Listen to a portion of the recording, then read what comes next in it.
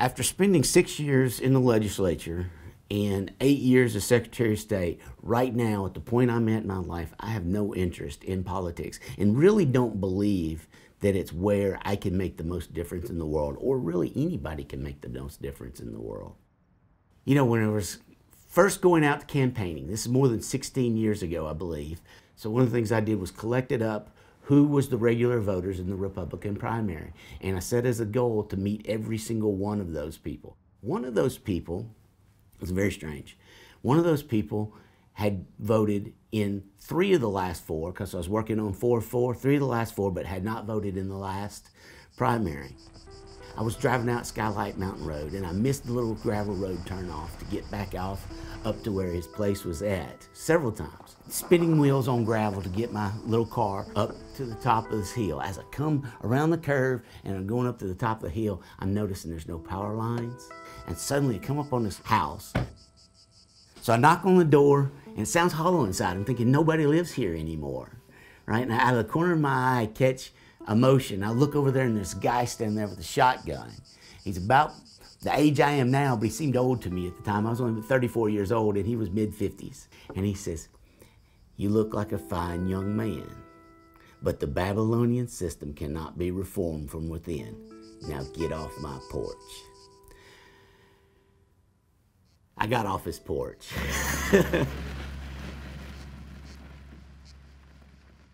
But you know, one of the things about that is even though I talked to thousands of people, the one conversation that I can remember and I thought about a lot over the years was that statement. I began to tell that story because it was kind of kooky and something I laughed at. I thought he's just crazy, right? But as crazy as it was, I got to thinking more and more, especially as my experience went on, more and more what it meant and what it come to mean and whether it was true. I've come to the conclusion that the statement probably has a lot of truth in it.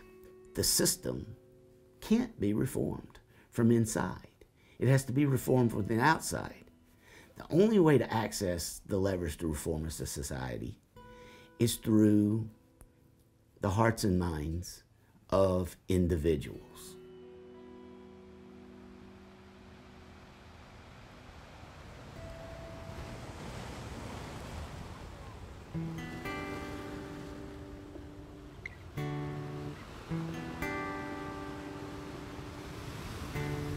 I got interested in ballot access laws when I was in college in the middle 60s, and I've never stopped being interested in it. I've been a lawyer now for almost 43 years, and I practice various different types of law, but I think one of my specialties is in the area of ballot access and constitutional law as to elections.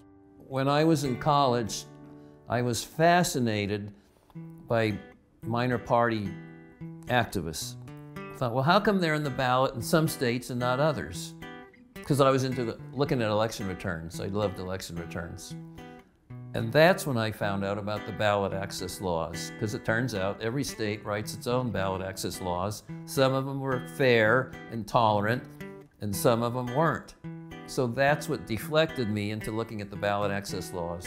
And I never stopped being fascinated by them. There is no one to replace Richard Winger. He is a unique individual.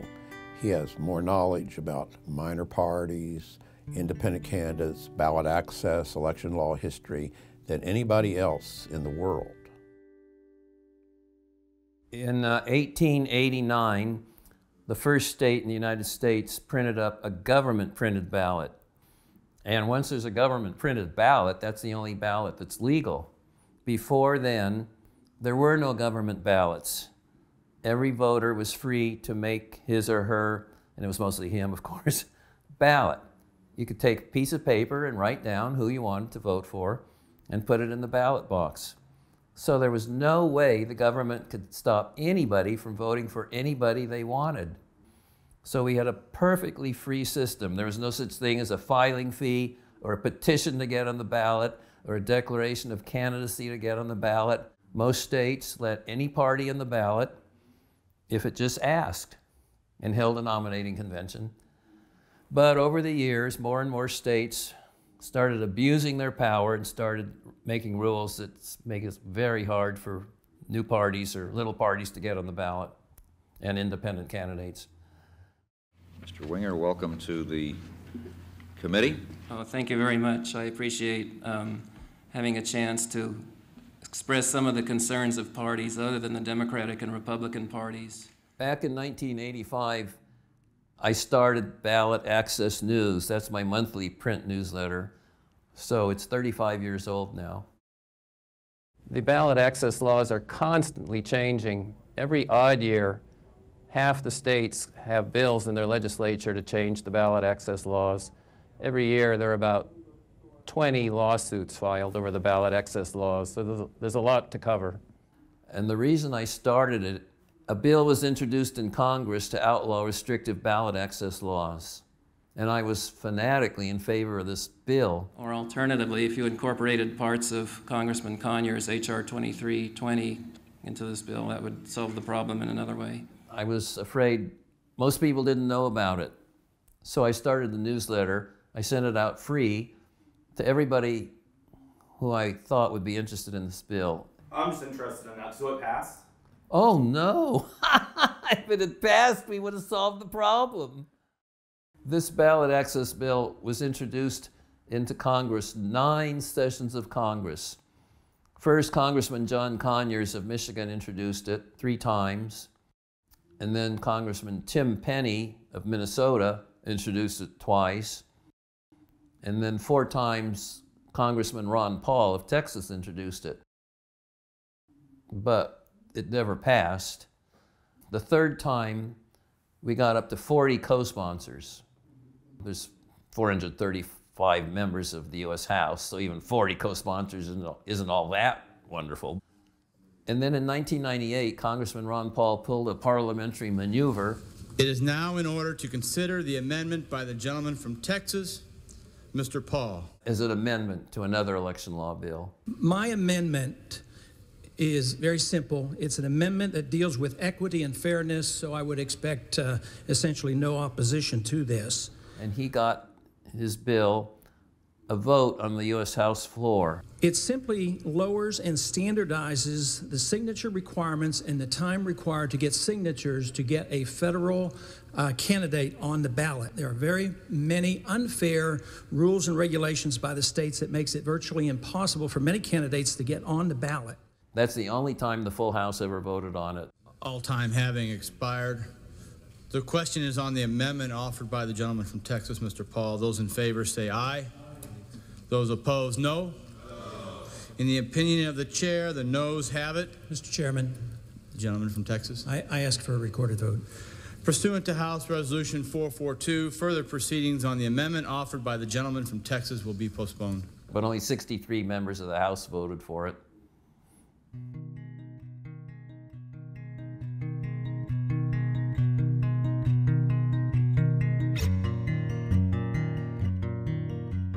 My first ballot access case was in the year 1980, so it's been almost 40 years now, and involved a law in Oklahoma where I had a candidate who was a client of mine. She had filed as a state Senate candidate for a newly recognized minor party and had been kicked off the ballot. The incumbent senator had objected to her because she hadn't been a member of the new party for 6 months, which she couldn't do because the party had only been recognized for a month. And that's how I met Richard Winger, because he heard about my case that I had wanted. And after that, we became friends and we worked on quite a number of cases. I got active trying to change the ballot access laws in 1965 when I was still a college undergraduate. I went to my hometown state legislator and asked him to introduce a bill to make it easier for minor parties to get on the ballot in California.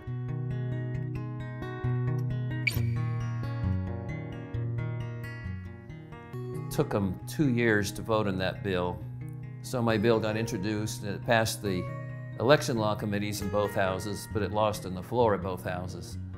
Then, in 1970, I found out the Socialist Workers' Party was going to sue California over the ballot access laws, and I wanted to help with that lawsuit. The first time I ever filed any evidence outside California happens to have been in Arkansas. the American Party filed a lawsuit against the new 3% petition, and I gave an affidavit in that. Arkansas is very unique in that it has continually, for 45, 50 years, have a whole series of cases where ballot access laws have been declared unconstitutional. And then the legislature corrects the law. And then over a period of time, after the new law was placed, that replaced the unconstitutional law, then the legislature, as though nothing had been done, passes a new law, which is also unconstitutional. And they've gotten slapped down over and over again.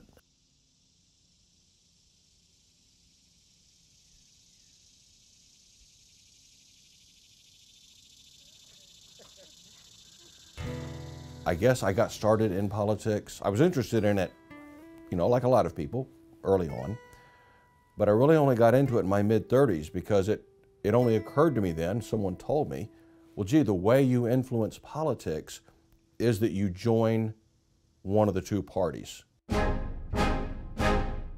join the Republican Party or you join the Democrat Party. I marched down to my local county committee meeting, Republican county committee meeting in Union County, Arkansas, and it just so happened that they were having a big, ugly fight with one another. I was the new guy, and so the two sides didn't trust each other. They kind of trusted me. And I wound up like vice chairman of the Union County Republican Committee, my second or third meeting or something like that. And so I really tried to influence things that way. I participated in the party system, but I also got my eyes open. I remember there was this one meeting, and it was about picking candidates for the next election cycle. I was there by accident. The chairman, he couldn't make it that day, so he said, look, would you show up to this meeting where these guys are going to help recruit and draft candidates to run as Republicans for our county and our area? And I thought that was really kind of odd because I thought that's what the county committee did. I thought they were supposed to recruit candidates and help candidates. But when I get in the room, and the room was held at the top of this building owned by a very wealthy man who was a big-time Republican donor. And I was kind of there by accident because I was just the vice chairman, but I was the only county committee member in the room. And I thought that was very odd. There was the state executive director for the Republican Party. He was in the room. This rich guy was in the room. The campaign chairman, the guy who ran the campaign for our local state representative, he was in the room. The odd thing was, the state representative was a Democrat. And so you had the campaign chairman of the Democrat state representative in the room of this secret group of big hitters who didn't bother going to local county committee meetings, and they were there to pick everybody's choices. People think that these party candidates can serve their constituents and their party. And the party just wanted business. They would rather the other party win than a guy who wasn't going to play ball for the team. And the team wasn't their constituents. The team was the party. A friend once told me, a friend who found himself an insider for a while by accident, he said, in order to be an insider, when the chips are down, you've got to be willing to do the wrong thing for the right people. And that's what it is to be an insider. And they could not trust Mark Martin to do that. Now, one of the things about being in the system and being in the system of government that is kind of interesting, and I told you, we talked about going with the flow. Well, the flow is really being driven by where the real access to power is at and the money that influences what the flow is. But most people are not aware of that. So much so that one particular senator who is now incarcerated in a federal penitentiary said, the only problem with Mark Martin is he can never just go with the flow. But I was a plumber long enough to know exactly where the flow goes. At one point, 10% of our Senate, including the governor's nephew, was under indictment for something. And I don't think they caught them all. I thought let's get another party. Well, I looked at the law. The law said you needed 3%, and this is like in 2004, 3% of the people who voted for governor or president in the last election to get a new party on the ballot. That's a lot of signatures to get in 2 or 3 months.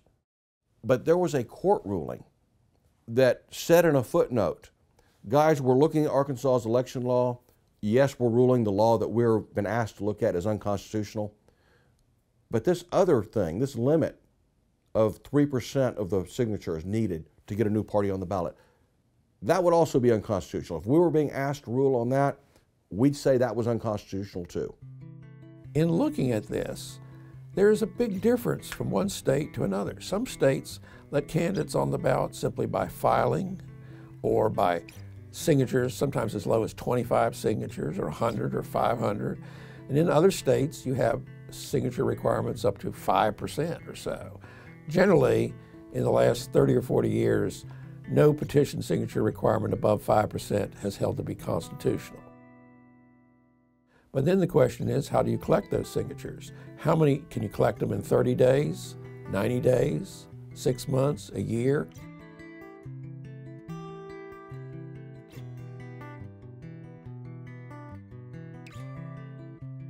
Then there's the deadline, and this is particularly important. A lot of times, you don't know if you want to support or be an independent candidate or a third-party candidate until you find out what the major parties are going to do. But if you have a deadline a year before the election, you don't know that. And generally, deadlines that are more than a year before the election have been held to be unconstitutional.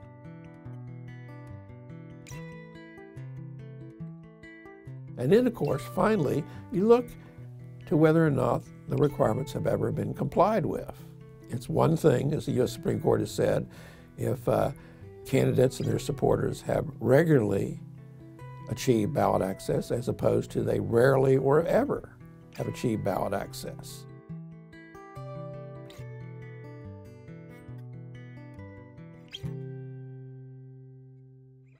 I found a maverick state legislator, Jim Holt, and I said, Jim, look at this court ruling. The courts are going to look at this precedent and they're going to say, you're right, the law needs to be changed, and Arkansas needs to pay the attorney's fees for the folks that sued you. He sponsored the bill. So when I went to run the bill, I'd actually filed it, and it wasn't any time before I started kind of getting the cold shoulder, and I got a call in from one of my fellow senators, who was also, I believe at the time, the state party chairman of the Republican Party, Gilbert Baker. I thought, well, this is like a no-brainer. We're going to comply with the courts. I don't see what the problem is. And Gilbert says, well, you realize this like hurts our party. And I said, well, how does this hurt the party? If anything, it'll help us. I thought Republicans were supposed to be about competition. He just kind of shook his head. Like, he's like, well, this is not going to go anywhere. We're not going to be able to do anything. He goes, I'm going to have to fight you on this. And he goes, and the Democrats will fight you on this too, because this makes more competition against us, and we kind of like the way things are. Nobody wanted to listen to what he had to say. I couldn't get a motion. There was no motion. I mean, it was like, it was just dead silence. I'm not sure if it was that senator, but he just kind of got up and went to get a coffee, and a few of them just got and walked out. They didn't want anything to do with it. And of course, you know, I don't remember the newspaper even writing anything about it being a good law either. Nobody cared what the court precedent was. All they cared about was protecting their privileged status. And that bill, it didn't even get a second. It died in committee and did not get a second. When we were in office, behind closed doors, the Democrats and the Republicans would get together. I like you, hey, I like you. You know, as long as we can keep our incumbent-crats, we're happy. That's what they would call you when you get elected and you played the game. They called you an incumbent-crat.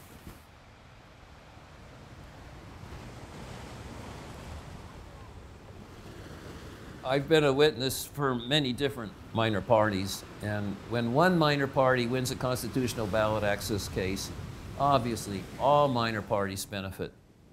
So it doesn't really matter who the plaintiff is. See, I forget. What else was I going to say?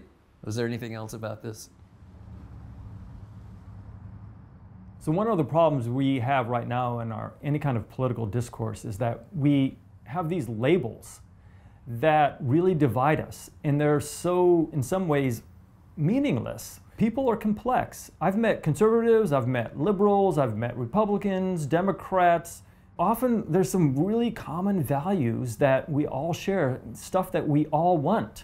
But when the media especially begins to say this is Democrat versus Republican, liberal versus conservative, it starts to divide us much more than we realize, and that in itself is a huge problem. A great example of a country that has a multi-party system is New Zealand. They have right now 5 different political parties in power, in the parliament. With a multi-party system, we begin to have to work together because all of us have some level of leverage to be able to, if you don't have a coalition, then you're not going to be in power. So that means we have to cooperate somehow. Fancy that idea. Oh, the reasoning is, well, it depends on whether they're talking honestly or dishonestly. The 2 leading nationally organized minor parties in this country are the Libertarian Party and the Green Party. And those happen to have been except for the Reform Party, those are the only parties that have managed to get on the ballot in Arkansas. If you want an example of an honest comment, I was at a Georgia state legislative hearing once, and a legislator on the elections committee said, "I don't want no damn libertarian running against me," which I appreciated. The Libertarian Party was formed in 1972, and it has elected state legislators in this country in Alaska, New Hampshire, and Vermont. For that, the only elected libertarian public official in the United States yet is Dick Randolph, and he is here with us this morning. There's Green parties all over the world, and the Green Party in other nations has been very successful in getting into government. Austrian conservative leader Sebastian Kurz has struck a coalition deal, this time with the Greens, and brings the left-wing Greens into government for the first time. And yet, in this country, the highest office the Green Party has ever been able to win is just state legislature. They've never come close to winning a congressional seat.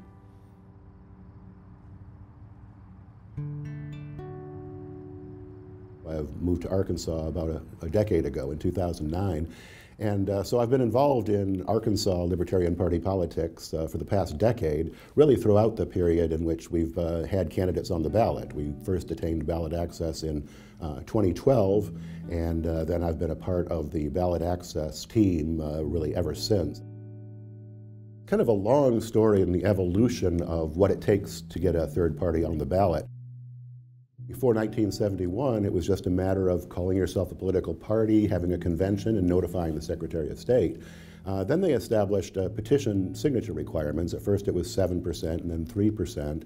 And all throughout the 70s and 80s and 90s, for that matter, there was no third party that was able to make that cut. There were a couple of lawsuits, one in 1996 and another in 2006, that challenged these laws as being overly restrictive. And in both cases, the federal courts found in favor of the third parties. In the first case, it was the Reform Party, and then in 2006, it was the Green Party. And so then it was subsequent to that 2006 lawsuit that the legislature passed the 10,000 signature requirement, and that would align it with the number of signatures required for a statewide independent candidate. There were a couple of elections where there were actually 4 parties on the ballot, the 2 big parties, and the Greens and the Libertarians. In the last couple of electoral cycles, the Libertarian Party has been the only alternative party that has been able to make the ballot. And so I guess all that is by way of saying that the argument that the ballot is overcrowded and we have to limit access to the two major parties really doesn't carry any weight at all. It just, there's never been a period of time in Arkansas's history when their ballot's been overcrowded, not by any means.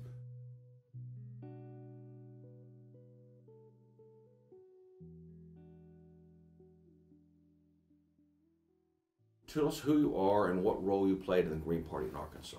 I'm Rebecca Kennedy, and for a lot of years I was on the executive committee of the Green Party of Arkansas, and I ran for a lot of offices. Probably my most high-profile race, definitely my most high-profile race, I ran for U.S. Senate against Mark Pryor, who was the only establishment party candidate in the race. He was a Democratic candidate, at least nominally, but the Republican Party didn't run a candidate against him. And I ran against Pryor primarily because I didn't have anybody to vote for. That seems like it should be unprecedented, but it's not. A first-year incumbent having an unopposed race for a coveted major political office in the United States. We're not talking about someone running unopposed for county clerk. In fact, in Arkansas elections, sometimes the majority of candidates on the ballot are unopposed.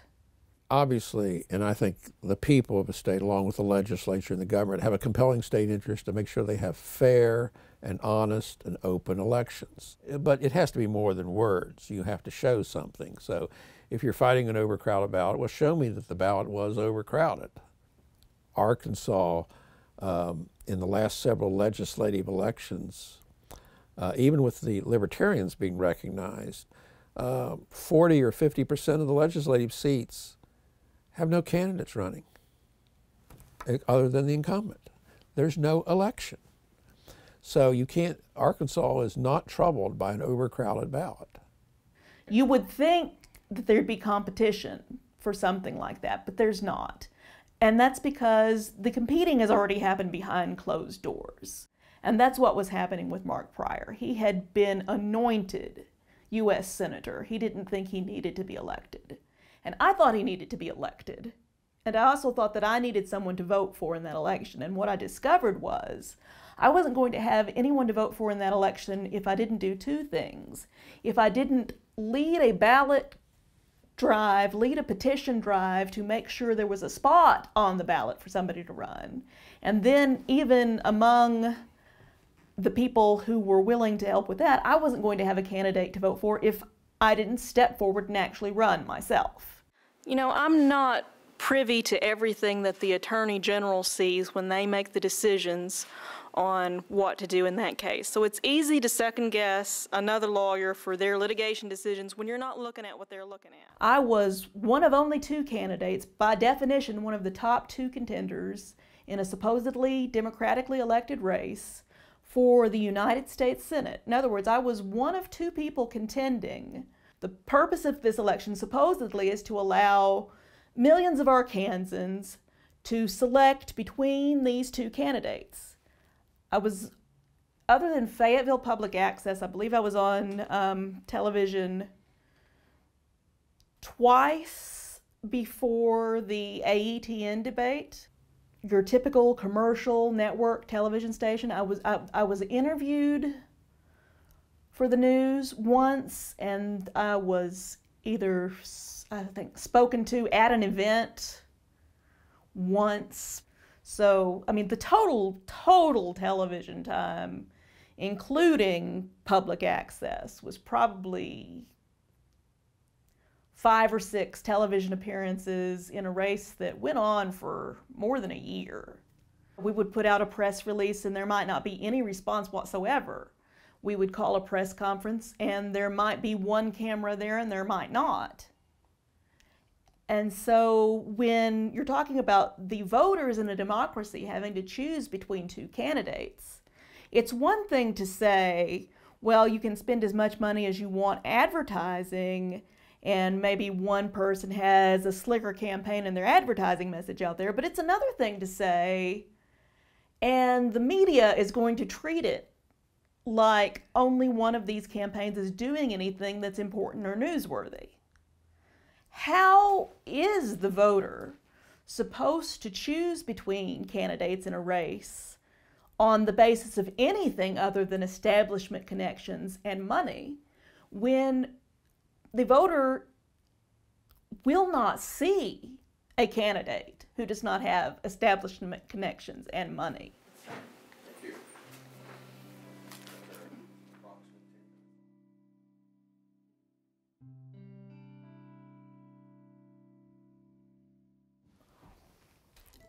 What I figured, ultimately, looking back on my career with the Green Party and the races that I ran, I found as a more mature person with a family, I still believe it. It's important to run. It's important to fight. We win victories by fighting.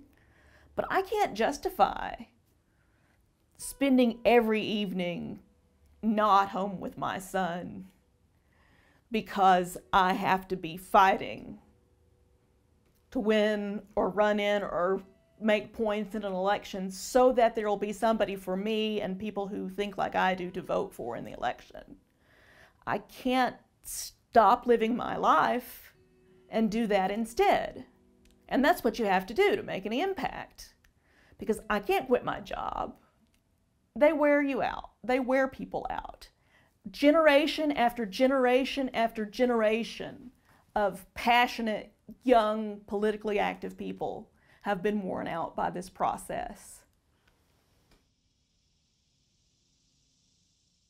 There was a time there where I thought, well, we just need another party.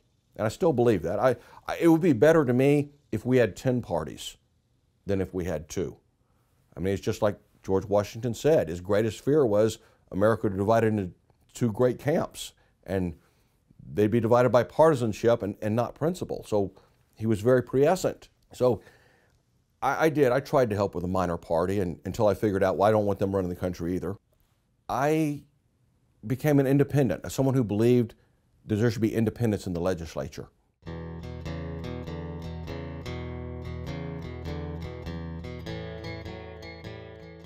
The grassroots groups were frustrated. The grassroots groups were experiencing what I experienced during my brief time in the Republican Party. I went to one of these groups, more than one. These poor souls, they had gone and they had knocked on doors. They'd gone around, put up signs, taken down signs.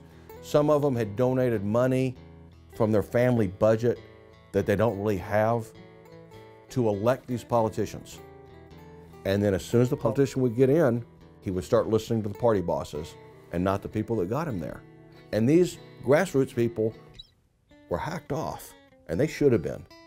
I said, guys, why do you need them? You can get these signatures. If you just get enough signatures, it takes 400 or 500 for a state rep and maybe 800 or 900 for a state Senate seat. Go get the signatures and run people as independents. A bunch of them said, yeah, okay, we're going to do that. We're going to go down to the state capitol. We are going to file for the state legislature. And so I did. I was one of the ones, and it was like the last full day that you could file. I went down and filed. And of course, there was no Democrat in the race. It was a Republican. It was a super heavy Republican district. And it was me as an independent and the Republican. We had about 2 months to get, we needed really 450 signatures, but to make sure that we had enough that would actually count, we were shooting for 550. We spent a lot of time on the Secretary of State's website trying to verify the signatures too. That took a lot of time. Oh, well, we met in politics. We were both volunteering on a campaign. Actually, my brother was volunteering and brought me in on it, and that's how we met. And then when we got married, we spent the first few months of our marriage campaigning also, and just never really stopped. It seems like when I was going door to door for Mark's campaign, when he was running as an independent, I got to meet so many people of Pea Ridge, and they were so nice. It was really a great experience to be involved on that level. I remember having to help people round up their pets that escaped when they came out to sign. One lady came to the door in a towel. She was very nice, tried to give me a rose. I remember the final day we were collecting signatures, we were waiting on several people to bring some that they had collected to make sure we had enough. And we were basically celebrating all the way down to Little Rock that we finally had enough signatures. I had the signatures, and a friend of mine drove them down to Little Rock and said, here are Mark Moore's signatures, put him on the ballot. And I remember celebrating afterwards at Mexico Chiquita, I think it was, and it was very optimistic. As it was, I got 38.5% of the vote. And one of the 7 people who made the ballot from this group of independents did a little better than I did. So we thought, you know what, we're going to come back in 2014 and we'll do it in a bigger way. What I remember was the more that we tried to be involved in politics, the harder it was getting and the more frustrated we were getting. And we were moving from place to place, short term, but still very much based in Arkansas. Our family's in Arkansas. I had most of my babies in Arkansas, and it was getting more and more difficult to participate in the system, not from being out of town from time to time, but from the changes they were making legally. When I decided to pick up politics again and look at the issue and said, okay, let's go recruit some independents to run, and they say, it's already too late. You should have already been collecting signatures. And I look, and they had changed the law on us. Between 2012 election and 2014 election, during 2013, they had changed that law to where you couldn't do that anymore. You couldn't do what I did in 2012. The way they changed the law, we would have had to bring all of those signatures already collected with us at the time he filed. They changed the law to where you couldn't decide to see how things are shaking up. You should have heard the guy that sponsored the bill to begin with. We had a newspaper interview, and he all but admitted that he did it to give the party candidates an idea of what they'd be facing. What was really grating about this was this has already been ruled unconstitutional. They had done this before. They are not what I would call mega mind original thinkers. I would have had to have gone out in the months of December, January, and February and knock on those doors. And of course, no one wants to open the door and talk to you in the middle of Northwest Arkansas in January and February. In December, they're not even there. It's Christmas holidays. And if that didn't work, I think they would have made it even harder. But it did work. The number of independents dropped to almost 0. I think there was maybe one guy that filed for the legislature as an independent the following term.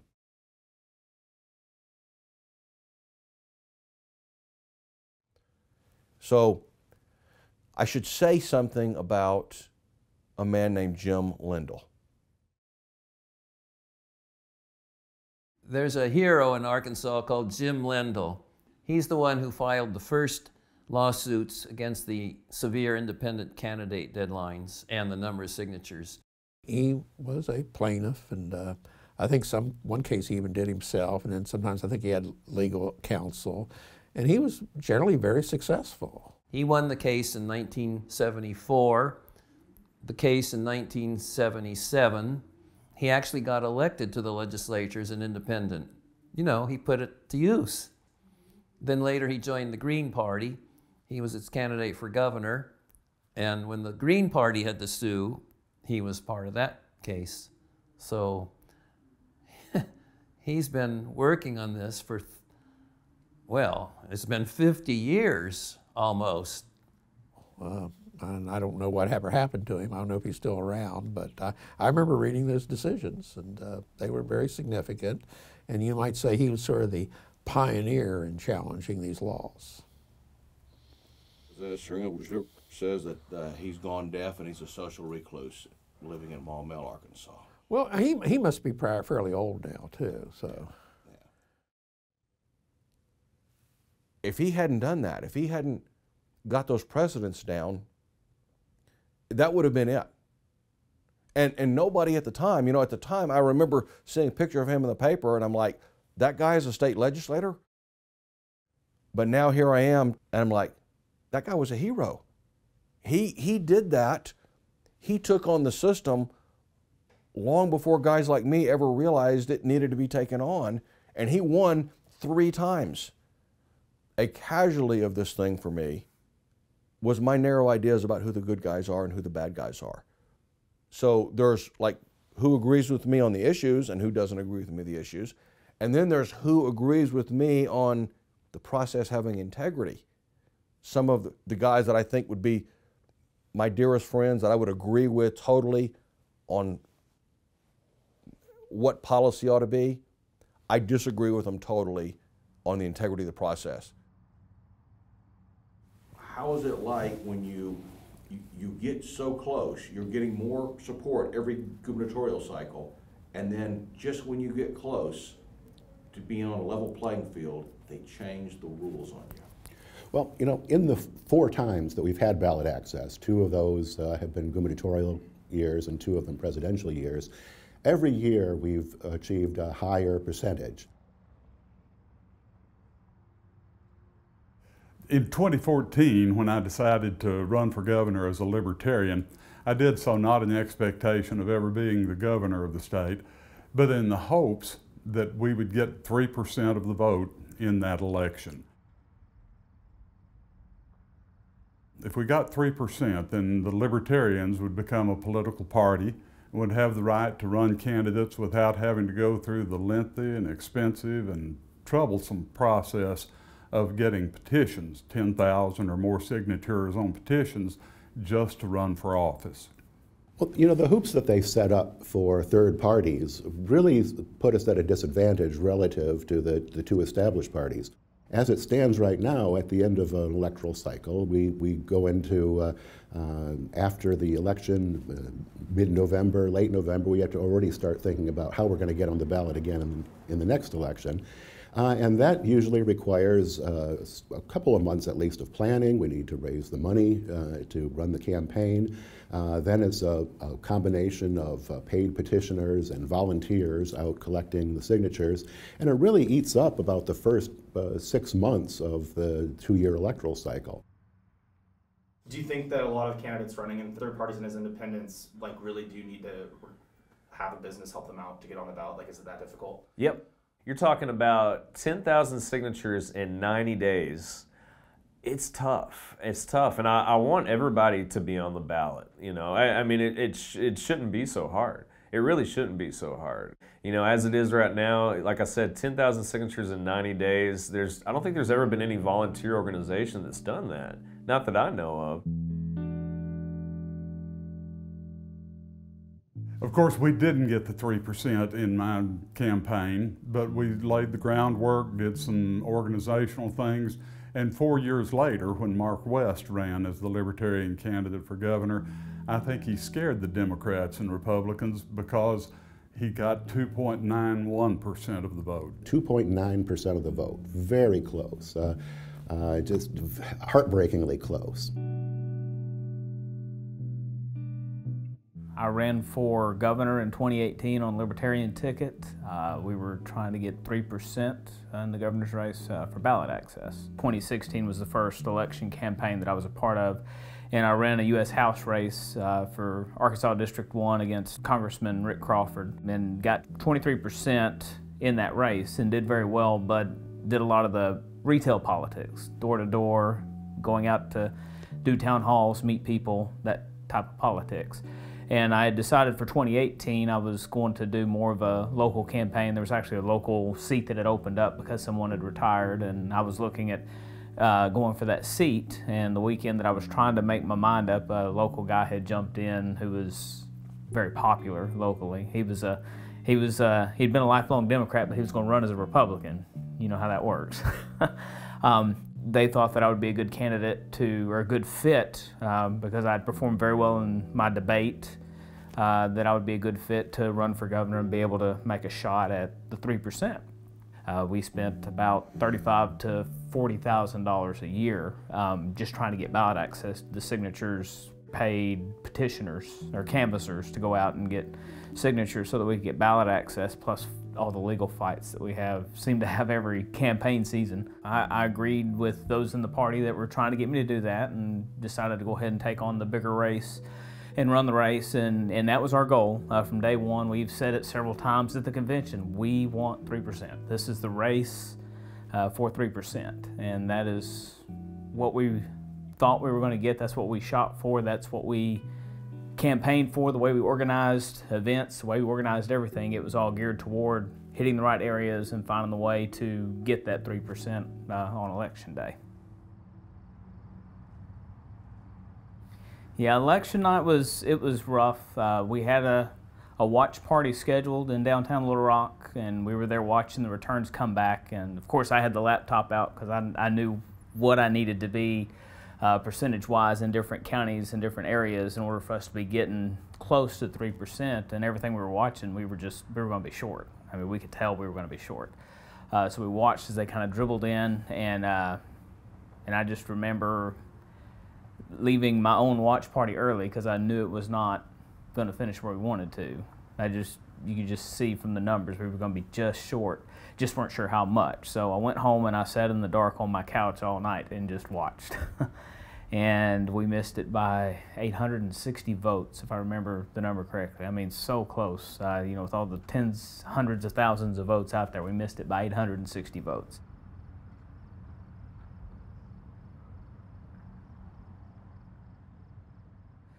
That night was a long and deflating night because we had worked so hard. And then I felt personally responsible for letting the whole party down. I really felt like I let everybody down because we were polling at 5% going in, and we missed it by 0.09%. And for me, it led to a depression. I'm now clinically diagnosed with depression, so I've stepped away from the whole political realm. It's completely driven me out because I've got to get my mental health right, because I do have a wife, children, family, and a job that I've got to keep doing, and those things have to come first.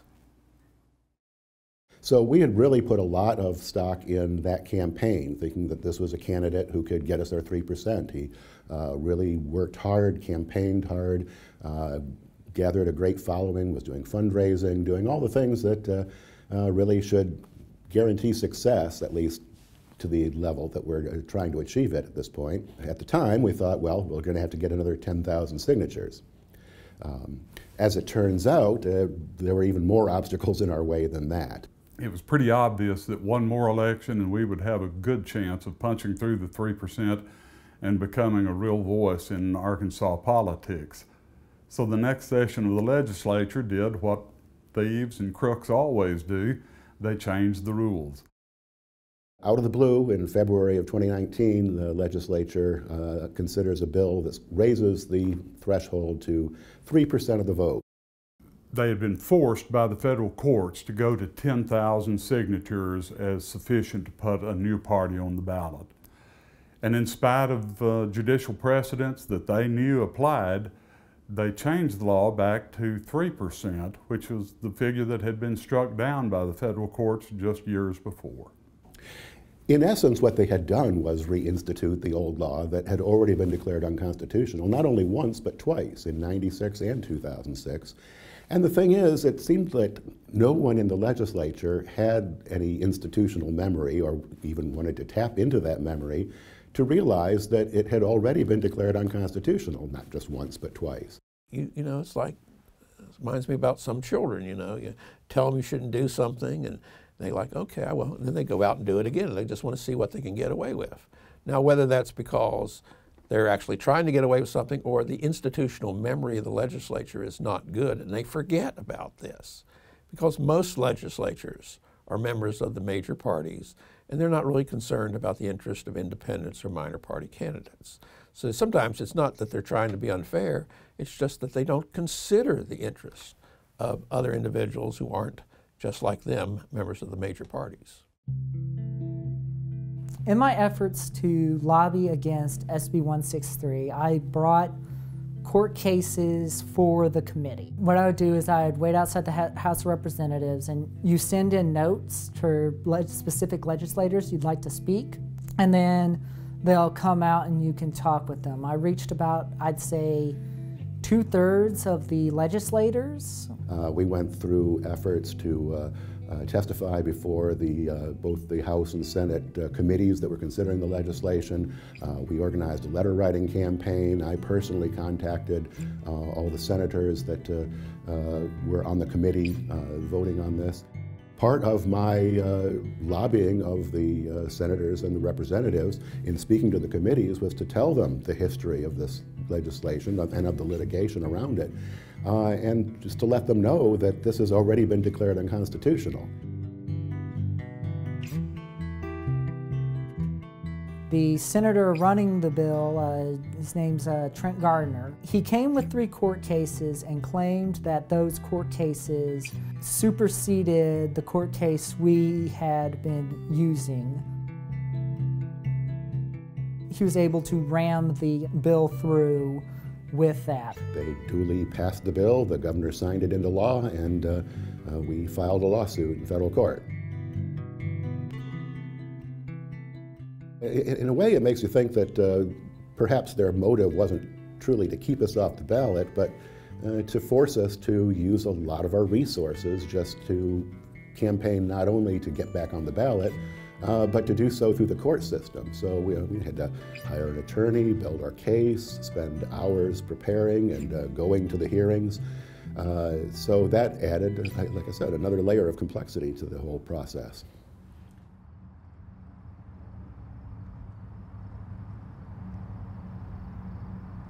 What I had to do was go down and file for an office. I went down and I filed to run for lieutenant governor, and they said to me, you don't have the signatures.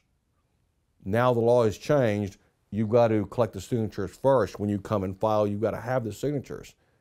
And I said, well, that's what this lawsuit's going to be about. There was a rather early deadline. And the deadline was basically you'd be collecting signatures to be an independent candidate before you even knew who the Republicans and Democrats were going to run, and which is contrary to numerous court decisions that say you should allow independent and third-party candidates to make decisions after the Republicans and Democrats have chosen their nominee. And I thought that would, to me, I thought the law in Arkansas was clearly unconstitutional and that the matter could be settled by summary judgment. And of course, my attorney at first thought they would see how one-sided the precedent was and just throw in the towel. No, you don't know them like I know them. They will fight to the last taxpayer dollar. Now, it was the legislature that passed the law. It was them that I really had to beef with. But the way the system works, since the Secretary of State enforces the election law, he was the one who had to be sued. I thought I was suing the office and not the man as a private citizen who was acting in the office. And the man was a friend of mine. Mark Martin is his name.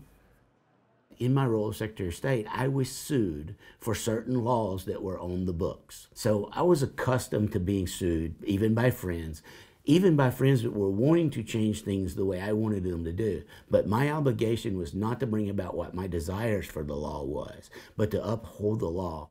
I have a trusted deputy who was my chief legal counsel, A.J. Kelly. I just handed that Mark Moore's lawsuit to A.J. and said, do it by the book. That was very much my regular response to stuff that came in, was dot the I's, cross the T's, and do it by the book. When I called him and said what I was doing, it started as a joke. But as the years went by, I guess it kind of morphed into something else, much to my regret. When Mark come and was asking me about that and making sure that the friendship had continued, to me, I had to think hard about what the details of the case was. That's just how much it did not impact my life, because so much more stuff, the weight of the office itself, that was a very insignificant part of the weight of the office. I got the feeling he was loath to do this. He didn't really want to even fight with me either. But he had his deputy, Mr. Kelly, and Mr. Kelly was very aggressive about it. I've done lots of cases in probably a dozen states or more, and Arkansas is the only state where I did not deal with the Attorney General's office. That was unique that Arkansas had their own counsel. Of course, the Secretary of State in Arkansas is elected by the people in a partisan race, and the Attorney General is elected by the people in a partisan race. And I think at times in Arkansas, there was times when the Secretary of State and the Attorney General were of different political parties, and maybe that was where that happened. I don't know when it happened. I just know that I saw like 20 or 25 years ago, Arkansas's election laws, they challenges, they had the Attorney General, and then by the time I got over there, all of a sudden they had their own counsel. The Attorney General didn't have anything to do with it. And then just recently, this latest case I had, all of a sudden the Attorney General has taken over and they're doing everything. The strategy of Mr. Kelly was, you just throw everything against the wall and hope something sticks. You accuse everything you can think of, you put it in there. And it was 120 pages long, his defense. One thing they really focused on, and they do this with a lot of activists, not just me, it's the principle of standing. If I wanted to, as a resident of Oklahoma, I wanted to file an action challenging the election rules for voters in Alaska. And they'd say, well, Mr. Linger, how do you have standing? Because it has to somehow impact you. And the judge said, no, he has standing. He has standing as a voter and as a candidate. It's recognized. Candidates have a right to try to be candidates, but that's not what is most important. The courts first consider the right of voters to free expression, First Amendment rights, equal protection, to cast their vote effectively. And that can't be done if the candidate you favor can be kept off the ballot. One of the more ridiculous things that was in this 120 pages was, well, before we could count the signatures, but due to changes in the election law, we just can't count independent signatures anymore, so we've got to move them way up. They didn't have any evidence to support that contention, they just made the claim. They had an affidavit. They had this guy do this affidavit. He wasn't there to cross-examine, obviously, that said, oh gee, due to changes in the election law, we had to move the independent signature period up. We just can't do it anymore. I mean, it totally wasn't true. Later we did the calendar, and it actually was easier for them to count the signatures. They had less going on. My lawyer didn't think much of that claim. That seemed to me patently wrong, but they actually had people swear they couldn't get them counted in time, and as a result, the court denied our motion for summary judgment and granted the Secretary of State's motion for summary judgment. This fellow was a rookie federal judge. His father was a longtime federal judge, and now he was a federal judge, Judge Moody. He's an establishment guy. He wants to give the state the benefit of a doubt. He would surely think that the state wouldn't just file an affidavit and there'd be absolutely nothing to it. You can't have a summary judgment based on an assertion, and we never got a chance to cross-examine any witnesses. We never got a chance to, and they never showed that their assertion was true. So we appealed to the 8th Circuit. Two of the judges were very skeptical of what the state had said, but they wanted to give the state a chance to prove that they really need that much time. They said the judge was right in denying our motion for summary judgment, but he was also wrong in granting the Secretary of State's motion for summary judgment. And the reason was because it was not clear on the record. There seemed to be a factual dispute as to whether they could get the signatures counted. The third judge was even better, and he said, no, this is unconstitutional. The dissent said, it's very clear on the record that, yes, they can count the signatures because the deadline's not anywhere near where it interferes with anything else. And then, in fact, there had been numerous cases where it had been declared unconstitutional in the past on the deadlines. But the other judges said, no, we think there is something of a dispute, and therefore, we send it back for trial. So it was sent back down to the district court, and this time I went. And so the first time the judge had ruled against us, and I thought he had learned some things since then, because the legislature wasn't just cheating independents. They changed a bunch of ballot access laws. They made it harder for new parties. They made it harder for everybody. I wanted me there. I wanted my wife there. I wanted my daughter there. to be able to look at him and see that this just isn't some academic point of law that we're discussing. You know, there's real people that have gone to real trouble to put you in the position to make a ruling on this issue, and we want you to make one that's fair to all parties. This was like the very end of 2018 when this happened. We started at the very beginning of 2014. And you've never seen a more one-sided court case. When I was invited to go to Little Rock and watch this, I walk in there and was just absolutely baffled by the one-sided, you know, kind of show, whatever you want to call it, show, really. I tell you, it was quite interesting to see the attorney for the state basically throw anything he could at the wall. I mean, Mr. Linger showed a lot of decorum, showed a lot of restraint, would be subtle, not try to over-explain it to the judges, let them connect the dots. Meanwhile, to me, the other side, Mr. Kelly, he was just groin kicking, eye gouging. You know, he'd make every accusation you could make just in the hopes that one of them would stick. Some people would call somebody, you know, obnoxious, while someone else would say they're well principled. So it's just how you want to subjectively evaluate. I haven't had any, you know, of course I always tell them sometimes, you know, if they hadn't made all these arguments, I wouldn't have been paid that much money. It was his style to be combative and to raise every point and to contest every point. You know, I'm making this sound like it's bad, but I admired his spunk. That was what allowed this case to drag on as long as it did, is that he just fought on everything, and out of the 100 things or whatever, the judge found one of them he liked. But by this time, the judge had caught on. We got in the court, we got the witnesses on the stand. Jim Linger was Perry Mason. He was awesome. The state's witness, when he got on the stand, went right down, Mark's attorney went right down, just walking him down the path, and the guy in the very end said, yes, there was no reason whatsoever. We needed to move the date so that we had time to count signatures or file papers or whatever. Didn't need to happen at all. Their witness said, even if the filing period for the signatures was where it was, we could still get the job done. There was no necessity for the state to move the deadline up. And so even their witness was agreeing to our point. Nothing like the magic of cross-examination. It was a slaughter. The judge really, it was obvious who he needed to rule for. And a couple of weeks later, we got the word. He ruled in our favor. He said Mark Moore has until May 1st to turn in his paperwork to be a candidate for some office. I mean, it was just obvious that there was no interference with the time to count signatures and everything, and the judge declared the law unconstitutional on remand. Of course, they appealed again. One thing in this case that they never let go of, they started with it and they never stopped, never, was the idea of standing.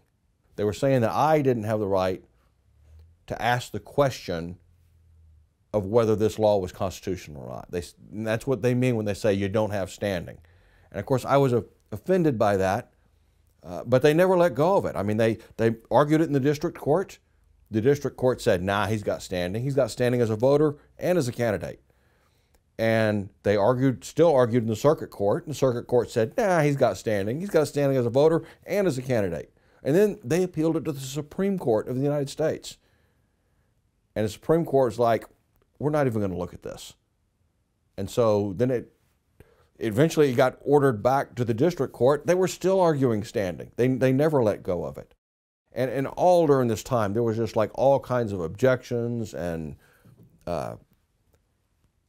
motions and all kinds of things making us do stuff. It stalled it as long as possible. So even though I filed, like in early 2014 is when I filed, this thing didn't get resolved until pretty much well into 2019. So more than 5 years. More than 5 years. The state legislature, during all this mess, they changed the law back to what it was in 2012. Out of the goodness of their heart? No. They knew they lost the ruling. But they also knew something else. Since the 1970s, they had been playing this game. They take something from us, and they get taken to court, and all that happened to them, if they lose, was they had to give back what they took until the judges weren't looking again, at which point they take it again, and the whole game starts over. So this was the part of the game where they got caught doing something they shouldn't. They were putting it back. With one change, Judge Moody's ruling. For the first time ever, if you really looked at his ruling close, it wasn't just Mark Moore has until May 1st to turn in his petition signatures. In other words, it wasn't just you have to give Mark Moore back what you took. You got to give Mark Moore something else too, and that's the right to file in May. That's where it stands right now. If someone would challenge them on their law, they'd lose again.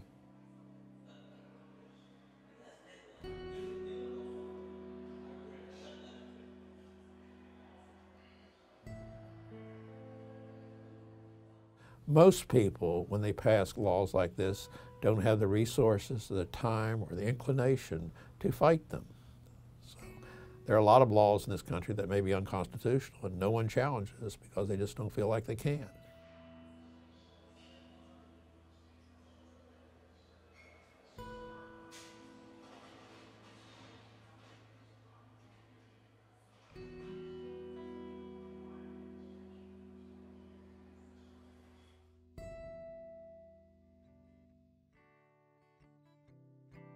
New tonight, Democrat Joshua Mahoney has announced his plans to run for the U.S. Senate.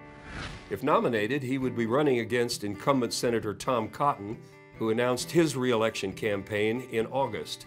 In response to Mahoney entering the race, the Cotton campaign released the following statement, quote, "Senator Cotton will be re-elected because of his record for delivering for Arkansas, including repealing the Obamacare mandate, helping secure funding for Arkansas infrastructure, and being a national leader in the fight against illegal drugs."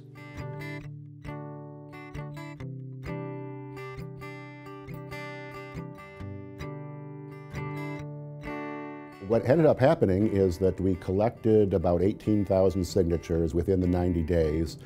We took them into the Secretary of State's office, and the Secretary of State accepted them, but then asked the court, what do we do with these, basically? And so it was shortly after that the judge came out with her injunction, which directed the Secretary of State to accept 10,000 valid signatures as adequate. So that's really how we got onto the ballot. That's how we ended up in a situation where Ricky Harrington was our candidate for U.S. Senate. Whenever I heard the news, it was July 3rd. Whenever Judge Baker issued the injunction, and I guess I just thought it so fitting. It just felt auspicious to me.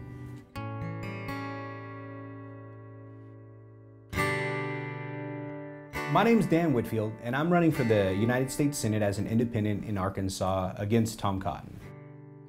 As an independent, I need 10,000 verified signatures. Fortunately, I have more than 400 volunteers around the state collecting signatures right now. I've been getting, anywhere from 200 to 300 signatures in my P.O. box every single day. So the support is just wonderful.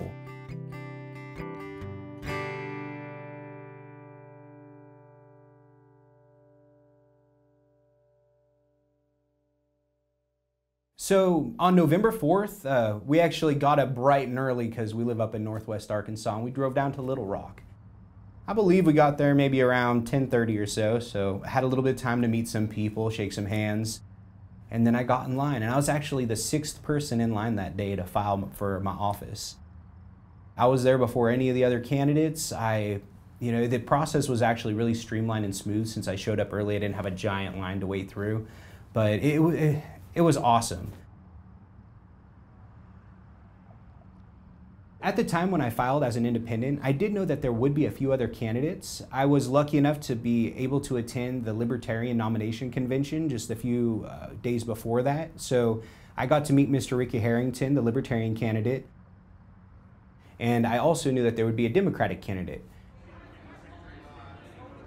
Now, what we didn't know at the time was the GOP actually had dirt on the Democratic candidate that they had gotten last May, and they sat on this dirt until 1 hour after the filing deadline. In breaking news, Democratic nominee Joshua Mahoney has announced his withdrawal from the U.S. Senate race via his Twitter account. And then they released a press release saying that they were suing for FEC fraudulent filings. So 1 hour after that, the Democratic candidate dropped out. So 2 hours after the filing deadline, there was no more Democrat in the race, and the Democratic Party would not be able to put another one in. So it was a really big surprise to everybody. No one saw this coming. Michael John Gray, the chairman of the Democratic Party of Arkansas, reported that the Democratic Party was not aware of Mahoney's intention to withdraw from the race prior to his Twitter announcement, nor were they notified by him directly following it. I understand if they had dirt on the candidate, they should have released it right away, but they took great pride in their strategy. And even after he dropped out, they put out another press release saying, "This was our strategy." That's how I know, because they made it public information. And they gloated about it. But that's not how our democracy works. Our democracy is different. We should have a choice. And they took that choice away from the Democrats of Arkansas.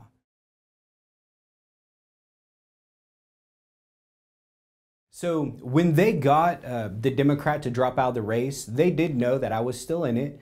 Tom Cotton's campaign had reached out to me about 2 years ago and opened up a dialogue and said, "Hey, when you're ready to debate, let us know. We got this." So I'm still waiting for that. I'm going to wait until after my signature collection turn-in is done on May 1st before I debate him, because I don't want them to think that I'm a strong candidate.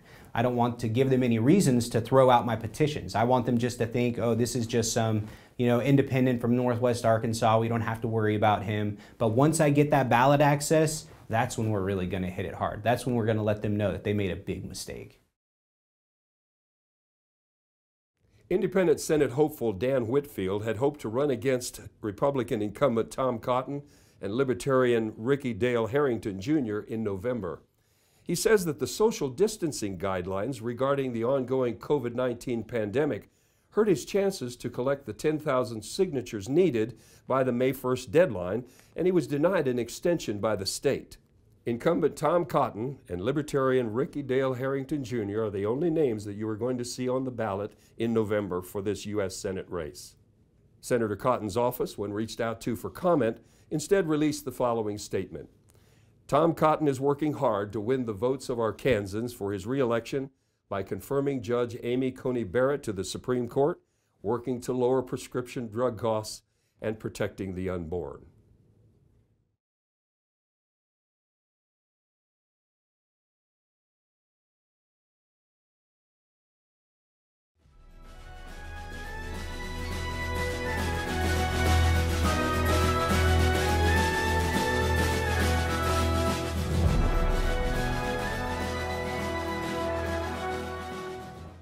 Hello again, everyone. Thanks very much for joining us for the fourth and final program in Debate Week here on Arkansas PBS. At this hour, the campaign for the U.S. Senate. Appearing as the Libertarian Party candidate, Ricky Dale Harrington Jr. This year, there is no Democratic Party nominee. The Republican incumbent, Senator Tom Cotton, chose not to participate. Following his opening statement, Mr. Harrington will be questioned by a panel of Arkansas journalists. And with that, Mr. Harrington, thank you for being with us. Your opening statement, sir, 2 minutes. Thank you for having me here. I just wanted to express my gratitude to Arkansas PBS for having this event. And I am humbled by your integrity of still having this, even though my opponent, Senator Cotton, chose not to show up. And I also would like to thank him for giving me a great and wonderful birthday present so that I can speak directly to the people of Arkansas and make my case to be their representative in the United States Senate. In saying that, I just want to speak from my heart. It's not about me. It's about you. Right now in our country, we're in pain. I'm sure there are people right now in this very state that are opening up their light bill again and again, and that number continues to go up. You don't know how to pay for it right now, and you don't know how you're going to pay for it in the future. I want you to know that I feel your pain. And if you would please just indulge a preacher for just a moment, I'd like to share with you something that I learned from my college professor. He taught me conflict resolution. And he said the gospel message is not about issues, it's about people. And I think that translates to what's going on right now in our country. We fight over issues, but the heart of the matter is that there are people on the other side of those issues that have those that they love. They want to see the children grow up. They want to make a life for themselves. So it doesn't matter your political affiliation. What matters is people. Ms. Farrell. There is now a greater focus on you. You are the last man standing, literally, because two other candidates wanted to unseat Tom Cotton, but they are not here. The latest polls show an 11-point spread between you and the senator. There are still some undecided voters out there. But that said, there are still people who have no idea who you are, and they don't realize that Senator Cotton has an opponent in this race. So moving forward beyond this debate, how do you plan to get your message out there and let people know that you are a candidate for U.S. Senate? Well, I'm very appreciative for this moment right now because I have a chance to speak directly to Arkansans and let them know where I stand and what I hope to accomplish. My schedule is filled. It's getting packed right now for events because people are learning now that there's another candidate after being told that Tom Cotton has been running unopposed, and right now I guess it kind of looks like I'm running unopposed. Back to George Jarrett. Mr. Harrington, and could you please give us an honest answer about how you feel about your opponent choosing not to come here today and debate you, which is a time-honored tradition in American politics? I'll tell you honestly, I was more afraid of you guys than I was afraid of Senator Cotton. I'm a little disappointed. I was looking forward to looking him in the face and talking about the issues and having an intellectual debate on policy. And it's disheartening. And I understand the political move of it. You don't want to breathe life into your opponent's campaign. I'm a nobody. Nobody knows who I am. I'm a third-party candidate. And for him to show up here would breathe life into it. He's on Fox News, I don't know how many times a week, 2-3 times a week, but he can't come here to address the people of Arkansas? Why would you want to support someone who does that? Of course, the ultimate outcome of that election was that our candidate for president did not receive 3% of the vote, so we go back to square one again. In that election there against Tom Cotton, President Biden, outperformed us by just 1%. And he's the president of the United States now. But here in Arkansas, one of our top ticket candidates performed in such a manner, giving the people the ability to vote for someone other than Senator Cotton, and you still consider the Libertarian Party not to be a political party. Why is it specifically tied to that?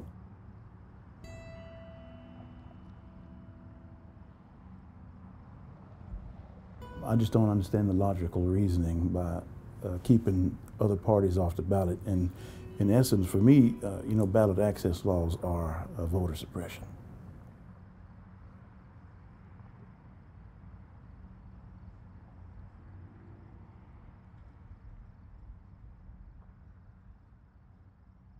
When I first went into politics, I was making above 6 figures. I had a business that had a substantial value that I extracted out when I converted that business and went into politics.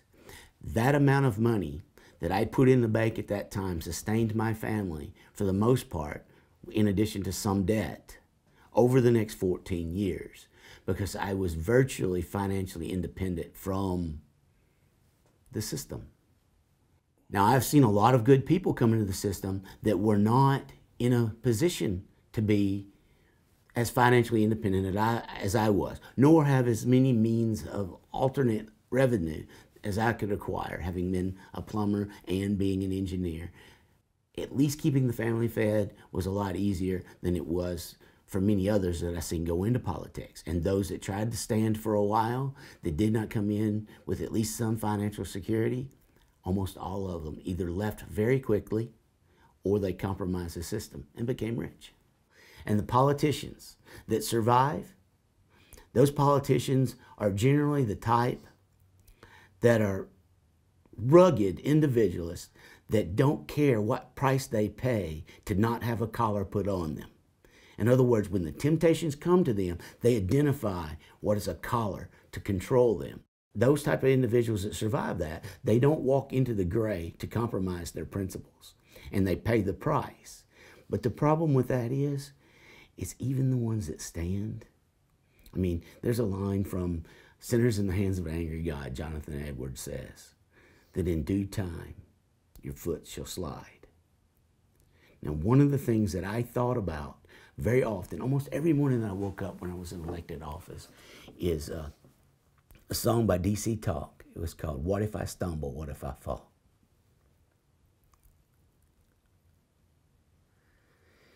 Every day. That was on my mind. And that preserved me to some extent. But in due time, even your foot shall slide. Either a politician will slide or he will get out before he does. And the pressure on my personal life, on my family life, on my finances was enough that I did not want to stumble or fall. It was time for me to be gone.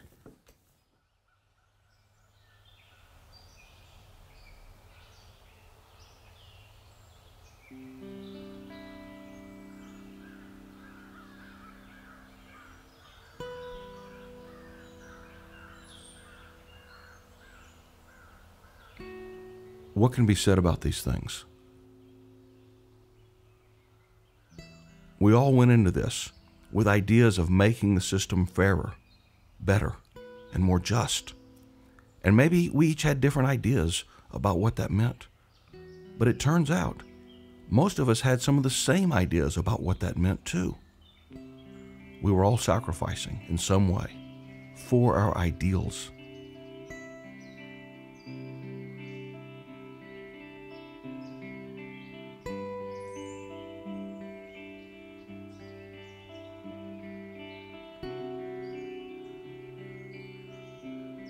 In the course of this project, I found myself agreeing with people I never thought I'd agree with, and liking people that the system tries to tell me are my political enemies.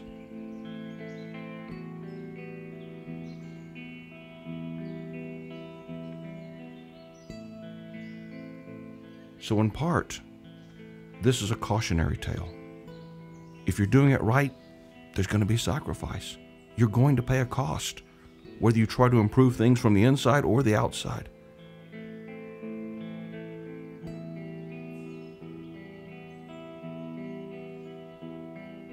It's easy to give in to cynicism, to believe that things can never be different or better, that if those on the outside ever got access, well, the system would just corrupt them too.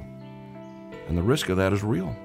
But I have to believe there is a way that we can get better than what we have now.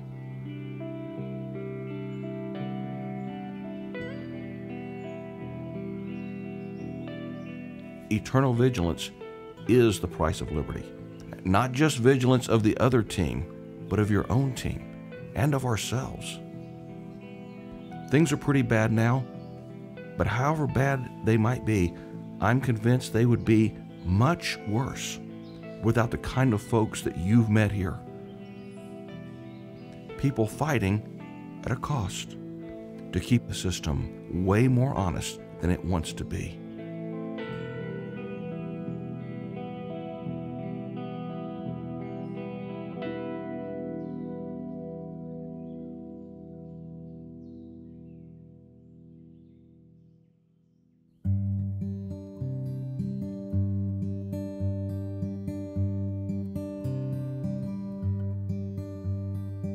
We shall overcome. We shall overcome. We shall overcome someday.